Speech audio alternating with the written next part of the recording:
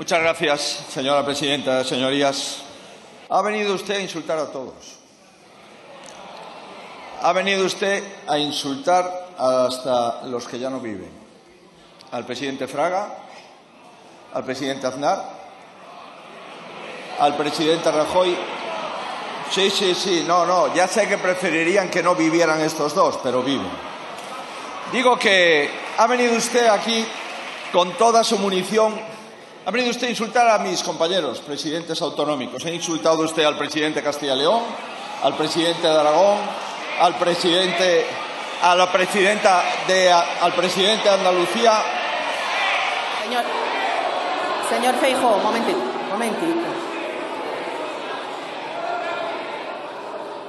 Pido a todos los diputados y diputadas, a todos, también a los miembros que están en la tribuna, que se tranquilicen y que nadie insulte a nadie. Que por favor, esta es la casa de la palabra, el templo de la palabra y de la democracia.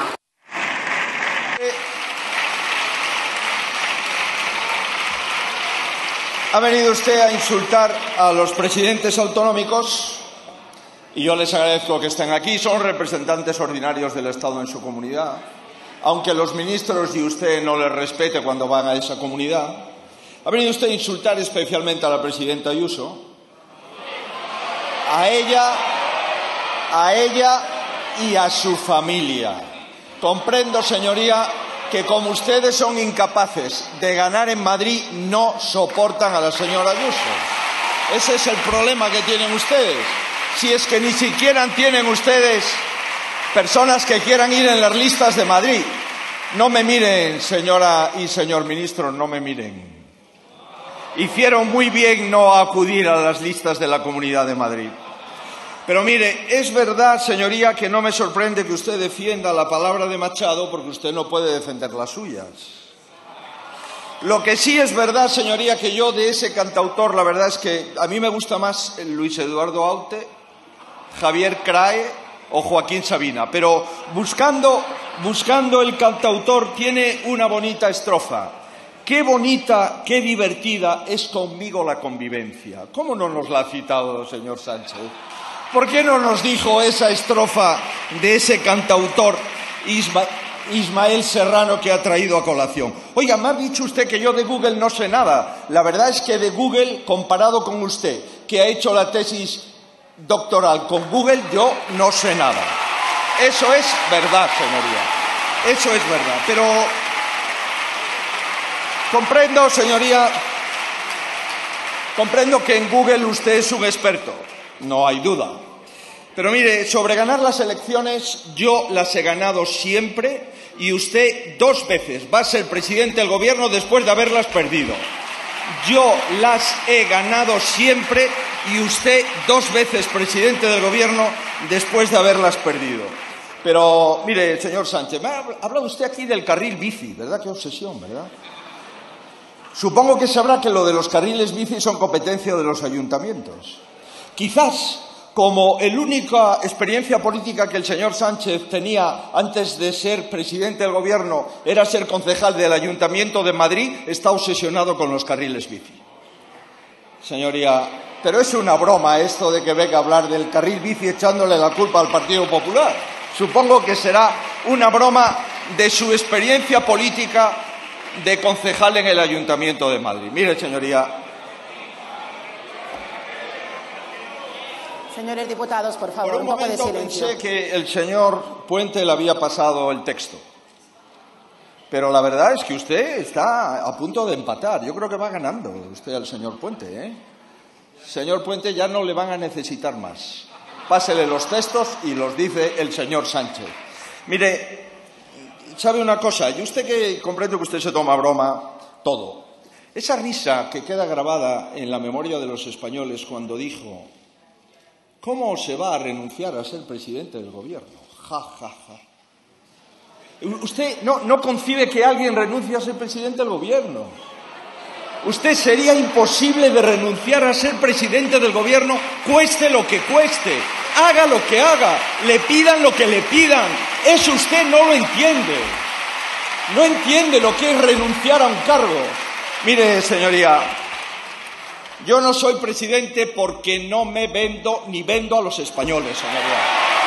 yo no soy presidente porque no me vendo ni vendo a los españoles.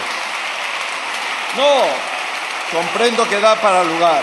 Mire, señor Sánchez, a usted en el 2016 lo echaron de su partido. Sé que es una realidad incómoda, pero lo echaron de su partido. ¿Sabe por qué? Por dos cosas. Por intentar perpetrar un pucherazo y porque la mayoría de su partido sabía hasta dónde usted podía llegar. Pero si aquellos que le echaron en el 2016 pudiesen ahora hablar, diría que usted ha marcado todos los récords de ignominia sobre el Partido Socialista Obrero Español. Mire, señoría, usted fue capaz de engañar a todos. Y fue capaz, además, de reconciliar, eso sí, ha reconciliado usted a Guerra con González, fue capaz de unir a los rivales en congresos anteriores, fue capaz de engañar a la señora Susana Díaz, fue capaz de bloquear al señor Madina, y es usted aquel que nuestro amigo Pachi López le preguntó: vamos a ver, Pedro, ¿pero tú sabes lo que es una nación? Permítame que le cite, señor Lehendakari. No. Pero mire, si usted dice que le insultan, oiga, ¿quiere que le lea la carta de ayer del señor Cosculluela? Nosotros estamos en el grupo parlamentario del señor Cosculluela, que por cierto es un socialista bastante más sólido y con bastante más trayectoria que usted. ¿Sabe lo que dice el señor Cosculluela? ¿Sabe lo que dice? No a usted, sino a sus compañeros. Solo una frase: me causáis vergüenza. Mire, deje de escudarse en Vox. Usted llamó ultraderecha a Ciudadanos, antes y después de ir a una investidura con ellos. Usted llamó ultraderecha a Junts, y hoy viene de su mano a la investidura. Si hoy le hubiese fallado uno de sus socios y el señor Abascal le hubiese ofrecido sus diputados, usted y su gobierno y la opinión sincronizada de ambos diría que el señor Abascal es un progresista.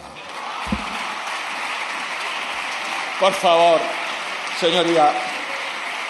También es verdad que el señor Abascal está demostrando en muchas veces más altura de Estado que usted. Sí.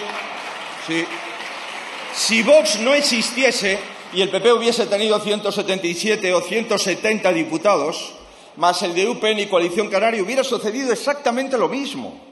Habría negociado la amnistía, habría chantajeado igual al PNV para apoyar su gobierno, no vaya a ser que usted con su chantaje apoye al gobierno de Otegi. Y se habría dado igual la mano con Bildu. No venga usted con estas bromas de la ultraderecha. Pero mire, si la ultraderecha lo único que hace es repetir lo que usted repetía en los últimos 5 años, y diría en los últimos meses, es decir, hasta el 23 de julio, lo que es anatema es discutir el interés de Pedro Sánchez. Eso no se puede discutir. Usted dijo que Podemos era el populismo que finalizaba en el chavismo. ¿Verdad que sí, señor ministro de Consumo en funciones? Usted dijo que era inaceptable que la gobernabilidad de España dependiese del independentismo. ¿Verdad que sí, señor Rufián? Usted dijo que en Cataluña había habido una rebelión. ¿Verdad que sí, señora Nogueras? Usted dijo que Junts era el Le Pen de la política española y la ultraderecha xenófoba. Usted llevó al Congreso una proposición para prohibir los indultos a los políticos. Usted dijo que nunca podía haber impunidad, ni en los casos de corrupción, ni para la violencia en Cataluña. Usted dijo que la amnistía era inconstitucional y que nunca iba a haberla. ¿Usted cree que esta persona puede ser presidente de todos los españoles? Mire, señoría, me sorprende que le parezca tan mal recordar que el Partido Popular ha ganado las elecciones. Usted en el año 2019 decía, leo textualmente, se ha de dejar gobernar a la lista más votada. Y me dedicó 20 minutos para hablar de la lista más votada. ¿Sabe lo que decía yo en el 19? Esto. Deberíamos ofrecer la posibilidad de que el PSOE no gobierne con los independentistas. ¿Por qué? Porque usted había ganado. Porque usted había ganado. Y ahora que ganamos nosotros, ¿qué le parece? Cuando en el debate en A3 Media le propuse a usted hacer un pacto, si usted gana, yo me abstengo, y si gano yo, ¿se abstiene usted? Eso no le interesó, ¿verdad? Mire, usted habla de la diversidad de España, pero ¿qué entiende usted por diversidad? ¿El independentismo? Después de 14 años de presidente de una comunidad autónoma con 30.000 núcleos de población, ¿me va usted a enseñar lo que son los pueblos de España?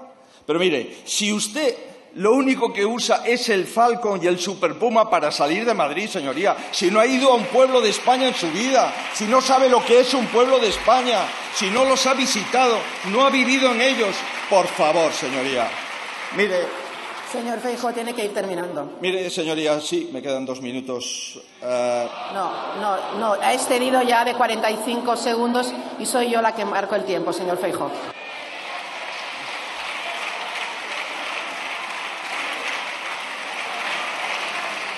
Esta investidura va a culminar con un procedimiento constitucional, repito. Esta investidura va a culminar con un procedimiento constitucional y con una mayoría de investidura legítima. Lo diré cuantas veces sea necesario, aunque usted seguirá diciendo que no lo he hecho nunca. Como también es cierto que sus pactos nacen de un fraude masivo a los ciudadanos. Usted será presidente pactando lo contrario de lo que prometió en campaña. El Partido Popular asume el resultado de las urnas y de esta votación, y ustedes deberían asumir que tienen menos votos que el Partido Popular. Ahora bien, señor Sánchez, es un inmenso honor ganar las elecciones generales. Es una responsabilidad enorme con mi país liderar la oposición a un gobierno como el suyo, que ha perpetrado antes de nacer el mayor ataque al Estado de Derecho de nuestra historia reciente. Y es para mí un orgullo ser un líder de la oposición que puede mirar a la cara a todos sus votantes y a los que no lo son y decirles que no les he mentido, ni antes, ni ahora, ni nunca. No pienso hacerlo. Usted dormirá en la Moncloa, pero jamás podrá decir esto. Por eso no pienso bajar la cabeza nunca. Y me dirijo al conjunto de los españoles. Señor Feijóo, se le ha terminado el tiempo, por favor.